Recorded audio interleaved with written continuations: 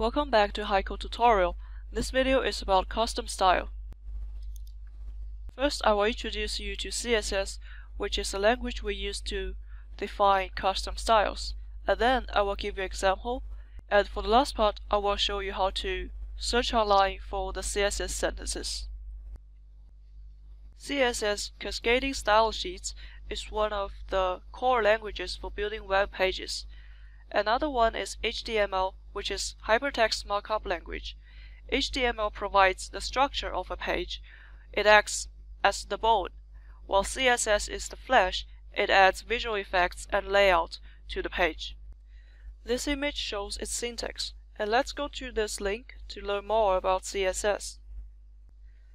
Going to the home page, and it says CSS is the language we use to style an HTML document, and CSS describes how HTML elements should be displayed.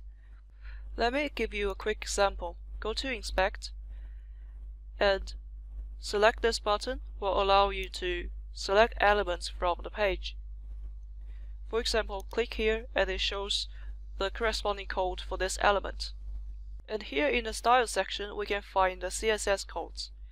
And this is where I can change the style of these elements. For example, I can change the font weight. Now it is 400, and I can select, for example, 7, and now it's bolder. And maybe for the color, change it to blue-violet.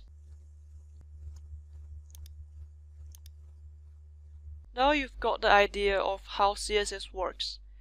And inside this tutorial contents, you can see a long list of things that you can work on with CSS. For example, the rounded corners, border images, backgrounds, colors, text effects, and so on and so forth. And did these names ring a bell for you? We actually have something similar in the HiCode editor. Have this text widget as an example. Inside this property panel, we can find, for example, background color, font color, size, and style. So by setting a widget's properties, we are actually doing something similar as writing CSS code. And there are some fancy stuff that CSS can do, but are not preset in the property panel. We can scroll down and find this custom style. This is where we can add those CSS code by ourselves. So now let's move on to the next part, and I will show you an example of using this custom style. Go back to the tutorial page, and we are now going to look for a property that is not included in the property panel. Let's take this gradients color as example. In this page for gradients, you can find the syntax. So its style name and followed by its value. So how do we use this syntax? Let's go back to the editor. To add custom styles, select a widget and go to the very bottom of the property panel, like what we've done just now for the text box. There. And click this plus sign. Also, you can add multiple custom styles. Now let's add the gradient background to this page 1. The tutorial gives us some examples, and let's use this diagonal gradient. Before the column, it is the style name, and after it, it is the style value. So this one goes to this section, and this one goes there. For the name, we won't need the column, and fill the value inside there. Click a blank area to apply, and the gradient color is applied to page 1. For the style value, instead of using the color names, we can also use the hex color codes. For example, change it from red to white. And the code for white is #FFFFFF, and apply. The pseudo class is used for triggers. Let's take this text one as an example. Move it to the center of this page. And for this text one, also add a custom style to it. We can select in the pseudo class For example, Hoover.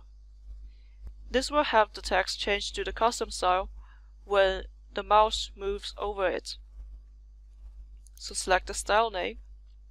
We can use the same as this page. For example, background image. And for the style value,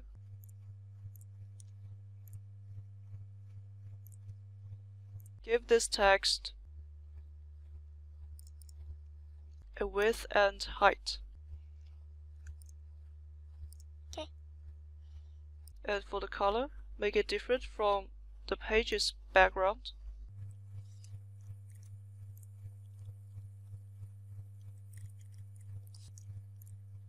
And we can see the effects. Now the text box's background color is transparent, and when I move my mouse over it, it is changed to the custom style. It is totally fine if you don't know how to write CSS, because you can always find it online. Next, I will show you how to look for the sentence you want online and how to use it in your own project. And just now we have set the custom style for the background color. And what if I want to set a gradient for the text itself? So let's search the code for that. What you need to do is to search by the keywords and CSS. Go to this link and scroll down to the syntax. And here you can see that to realize the color ingredient, we will need 3 cascading styles. Each one of these 3 lines will occupy 1 custom style block. Now back in the editor, I'm going to create a new text, a larger one, so we can see the gradient clearly.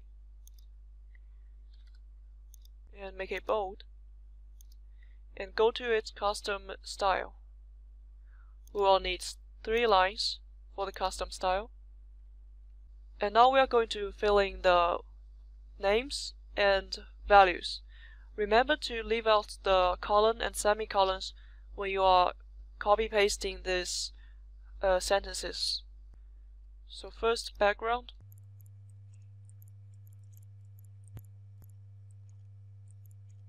And before I completed the rest 2 lines, the first block first changed the background into gradient. And the next 2 lines will help me to apply this effect to the text itself.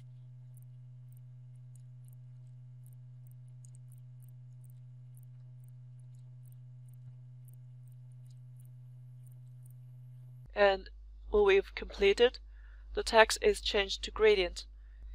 And that is how to use custom styles in HiCode. Thank you very much for watching.